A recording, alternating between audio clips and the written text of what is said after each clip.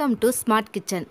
நம்ம வீடியோக்குள்ளே போகிறதுக்கு முன்னாடி இது வரைக்கும் நம்ம சேனலை சப்ஸ்கிரைப் பண்ணாதவங்க சப்ஸ்கிரைப் பண்ணுங்கள். கூடவே இருக்க பெல் பட்டனையும் ப்ரெஸ் பண்ணுங்கள். Hello friends, welcome to smart kitchen. இன்றைக்கி நம்ம கிச்சனில் பார்க்க போகிறது முட்டை குருமா. இது சப்பாத்திக்கு ரொம்பவும் அருமையாக இருக்கும். இதுக்கு தேவையான பொருட்கள், இது எப்படி செய்யலாங்கிறதும் பார்க்கலாம் வாங்க. இப்போ தேவையான பொருட்கள்லாம் பார்த்துடலாம். தக்காளி 4, பெரிய வெங்காயம் 5, ஒரு பச்சை மிளகாய், முட்டை 3 எடுத்துக்குங்க, கருவேப்பிலை, மல்லித்தழை, இஞ்சி பூண்டு விழுது ஒரு 1/4 ஸ்பூன் எடுத்துக்குங்க, மிளகாய்த்தூள் 1 ஸ்பூன், மஞ்சத்தூள் ஒரு 1/2 ஸ்பூன், ஜீரகத்தூள் ஒரு 1/2 ஸ்பூன், தாளிக்க கடுகு, உளுந்து. இப்போ இதெல்லாம் எப்படி செய்யலாங்கிறதும் பார்க்கலாம். அடுப்பு ஆன் பண்ணி ஒரு கடாய் வச்சுக்குங்க. அதில் ஒரு 4 ஸ்பூன் எண்ணெய் ஊற்றிக்கலாம். எண்ணெய் நல்லா காயட்டும். பாருங்க, எண்ணெய் காஞ்சிருச்சு. இப்போ நம்ம கடுகு உளுந்து சேர்த்துக்கலாம். கடுகு உளுந்து நல்லா வெடிச்சிருச்சு. இப்போ நம்ம வெட்டி வச்ச வெங்காயத்தையும் சேர்த்துக்குங்க. வெங்காயம் நல்லா கலர் மாற வரைக்கும் நல்லா வதக்கிக்கலாம்.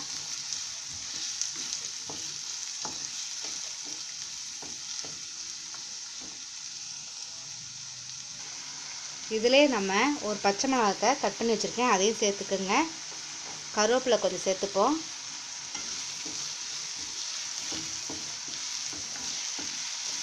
வெங்காயம் நல்லா ப்ரௌன் கலர் ஆகணும்.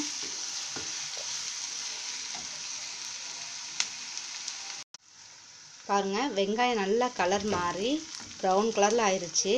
ஏன்னா வெங்காயம் நல்லா வதக்கினா தான் உங்களுக்கு அந்த கிரேவி நம்ம சாப்பிடும்போது வெங்காயம் கடுக்கு கடுக்குன்னு வராது. ஒரு மாதிரி நல்ல சாஃப்ட்னஸாக இருக்கும். இப்போ நம்ம நறுக்கி வச்ச தக்காளியும் சேர்த்துடலாம்.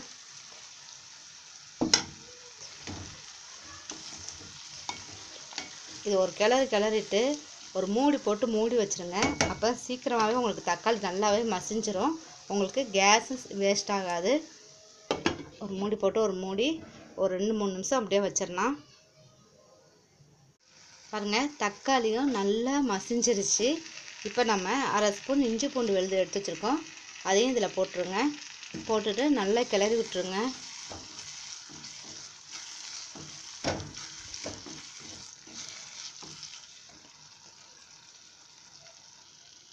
பாருங்கள், இஞ்சி பூண்டு விழுதும் நல்லா வதக்கிட்டோம் நம்ம. இப்போ நம்ம இதில் உள்ள மசாலா பொருட்களும் சேர்த்துடலாம்.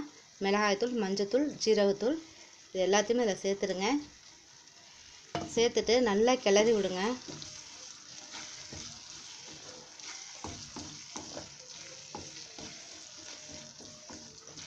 உங்களுக்கு காரம் அதிகம் வேணும்னாலும் நீங்கள் கூட சேர்த்துக்குங்க.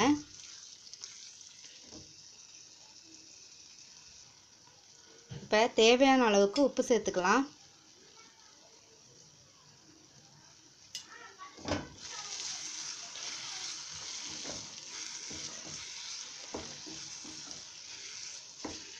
இப்போ நம்ம கொஞ்சம் தண்ணி சேர்த்துக்கலாம். எந்த அளவுக்கு வேணுமோ உங்களுக்கு சேர்த்துக்குங்க. ஆனால் ரொம்ப தண்ணி சேர்க்க வேணாம். இப்போ நல்ல பெரிய டம்ளரில் 1 டம்ளர் தண்ணி நான் சேர்த்துருக்குறேன்.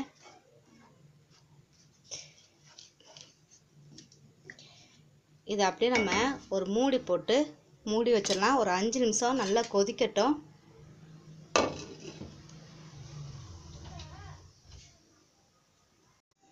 பாருங்க, நம்ம ஓப்பன் பண்ணி பார்த்துடலாம். பாருங்கள், எண்ணெயில் நல்லா மேலே மிதந்து நம்ம கிரேவிலாம் நல்லா செட் ஆயிருச்சு. இப்போ நம்ம முட்டையை உடச்சி ஊற்ற வேண்டியதுதான். நம்ம ஏற்கனவே 3 முட்டை எடுத்து வச்சுருக்கோம். உங்களுக்கு எத்தனை முட்டை வேணும்னாலும் எடுத்துக்கோங்க.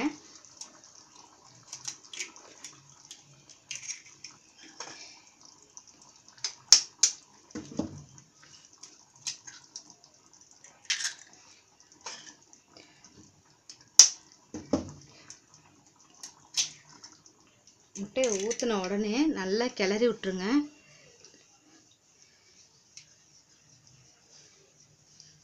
நல்லா கிளறி விட்டுருங்க. நீங்கள் உடனே கிளறிடணும், இல்லாட்டினா முட்டை அப்படியே வெந்து போயிடும். நம்ம இந்த மாதிரி கிளறி விட்டால் தான் உங்களுக்கு அந்த வெங்காயம், தக்காளி எல்லாத்தோடு அப்படி சேர்ந்து உங்களுக்கு வந்துடும். நம்ம சப்பாத்திக்கு எப்போவுமே வெஜிடபிள் குருமா தான் வச்சுக்கிட்டு இருப்போம். உங்களுக்கு இது டிஃப்ரெண்ட்டாக இருக்கும். சப்பாத்திக்கு ரொம்ப டேஸ்ட்டாகவும் இருக்குங்க. இது மாதிரி நீங்கள் ட்ரை பண்ணி பாருங்கள். இப்போ இதை வந்து ஒரு 2 நிமிஷம் மட்டும் நம்ம இதை கொதிக்க வச்சுட்டு இறக்கிடலாம். பாருங்கள், 2 நிமிஷம் நல்லா கிளறிட்டோம். முட்டையில் நல்லா வெந்துருச்சு, நல்லா திக்காக வந்துருச்சு. இப்போ வந்து நம்ம கொஞ்சம் போல் மல்லித்தலையை தூவிடலாம். தூவிட்டு அடுப்பு ஆஃப் பண்ணிடுங்க.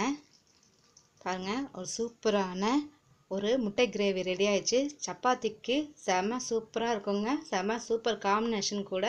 கண்டிப்பாக இதை நீங்கள் ட்ரை பண்ணி பாருங்கள். உங்களுக்கு இது ரொம்ப பிடிச்சிருக்குன்னு நினைக்கிறேன். பிடிச்சிருந்தா லைக் பண்ணுங்கள், ஷேர் பண்ணுங்கள், மறக்காமல் சப்ஸ்கிரைப் பண்ணுங்கள். Thank you viewers.